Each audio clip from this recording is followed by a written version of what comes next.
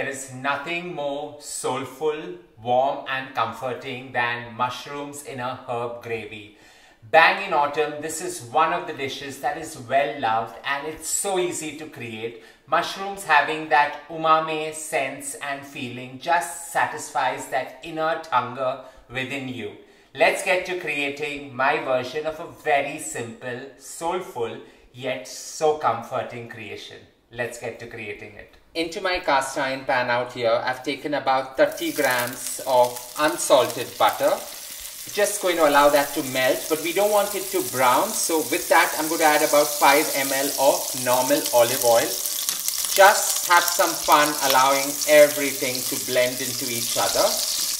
And into this, I'm just going to add in about 6 cloves of garlic that I had finely minced.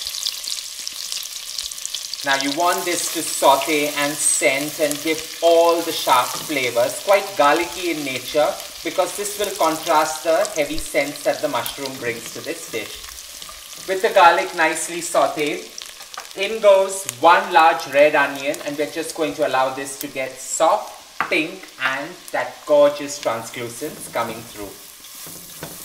As the onions have got soft and translucent, in goes 2.5 tablespoons of some flat leaf parsley. This is the primary herb that you want to scent the entire mix, so just allow it to sweat gently along with the onions, the garlic and the unsalted butter. The best way to know that your parsley is really working out here is when you get that sharp, subtle yet strong sense of parsley wafting through the air, quite earthy in nature though. Saute this for a little while and in goes about 500 grams of local mushrooms. So while I'm using these local mushrooms that are readily available, you can mix it up, style it up, use 2 different kinds of mushrooms.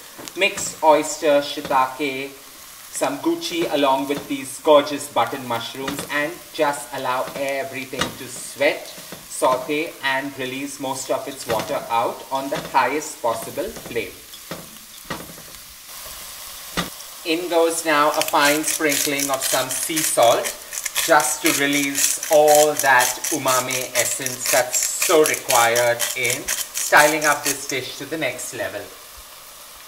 With that, get some freshly milled black pepper, and this is the only heat that's going in the dish, so just be as liberal as you can handle. So go right at it. Now over here, if you want to elevate this dish with another spice, just give it a tinge of nutmeg and see how this truly elevates itself so subtly yet creating quite a star stunner. Allow this to saute for another minute to a minute and a half before we add the flour into it.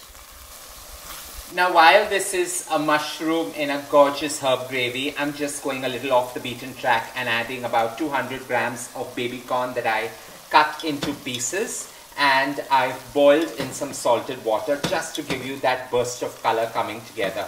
So now you allow this to cook with the mushrooms, the parsley and the garlic and the onion till it sautés really well. Into this now I'm going to add some sage, the second herb going in. So about 5 grams of sage finely chopped give you that star appeal. So sage will be that sharp flavor that now styles this to the next level, while parsley was just to mask all the sharp aroma that this dish brings. Everything masking well, you just take 1 heaped tablespoon of some refined flour and lightly coat everything. And now it's the time to actually allow it to get nice and brown. So allow this to brown and actually get that char settling at the bottom. You have to keep stirring till you find it sticking to the bottom. Don't hesitate to scrape off any trimming at the bottom.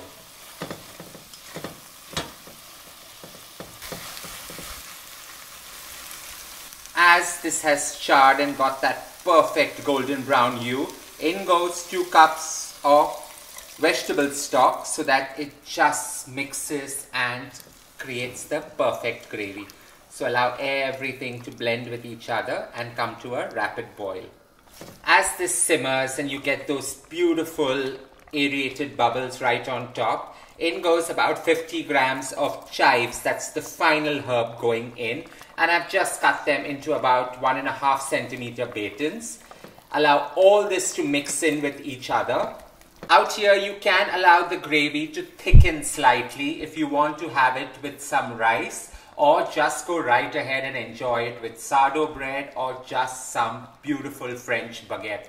This is ready to be enjoyed. Soulful, comforting, yet so healthy in the making. Just going to put this into a bowl, and it goes straight on my table with the crustiest of bread. This hearty bowl of goodness just requires a little blob of chives right on the top to allow everything to shine. I hope you enjoyed creating this gorgeous creation with me. Simple flavor, soulful in nature, yet so comforting. You can just omit the butter and create a vegan version of it with some olive oil. Don't forget to share loads of love by hitting on the like button. And as I always say, don't forget to subscribe.